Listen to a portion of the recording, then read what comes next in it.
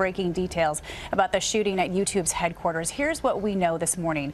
Police have identified the suspect as Nasim Aghdam, a woman who lived in California and frequently used YouTube. Her family says she was angry at the company. She killed herself after opening fire on 3 employees, one of them now in critical condition. ABC senior national correspondent Matt Gutman is at YouTube headquarters with the latest. Good morning, Matt. Hey, good morning, George. You can imagine those terrified employees here at YouTube just pouring down that staircase behind me, seeking shelter in the restaurants just across the street. Now, you mentioned this is a fast-moving investigation, but overnight we learned that 39-year-old drove up here from Southern California, Nasim Aghdam, bearing a vendetta against YouTube and that 9mm gun. Now, incredibly, her parents had listed her as missing, and the night before the shooting, officers in nearby Mountain View, California, found her sleeping in her car. They alerted her family. Now, their family says that they tried to alert authorities about her, but by then it was too late.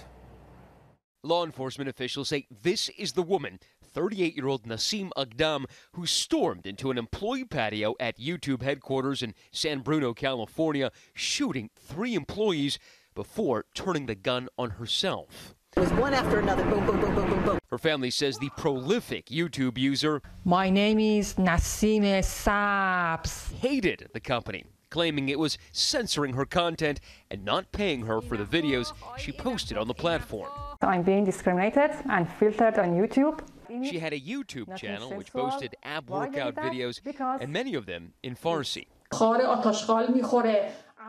Her brother says her family reported her missing over the weekend and claims they told police about her deep-seated resentment towards YouTube. And she had a problem with YouTube, so we called that cop again and told him that there's a reason she went all the way from San Diego to that. Active shooter at 901 Cherry. The first call for help came in at 12:46 local time. This is crazy. We're on lockdown. 2 minutes later, first responders arrived. This officer bursting out of his vehicle with that long gun, a YouTube employee right there on the staircase using his key to let the officer into the complex. It was very chaotic, as you can imagine. Police moving forward, finding hundreds of YouTube employees, their hands raised, searching each of them. The wounded scrambling out of the YouTube complex, some of them still bleeding. Inside the Carl's Jr. in San Bruno, medical aid. Good Samaritans stanching the wounds with napkins from nearby restaurants. We really didn't. We just kind of acted out of instinct and tried to do what we can to help, just kind of stop the bleeding and wait for paramedics to come and, just try to do what anybody else would do. YouTube CEO issuing a statement on Twitter writing, "There are no words to describe how horrible it was to have an active shooter at YouTube today. Our deepest gratitude to law enforcement and first responders for their rapid response."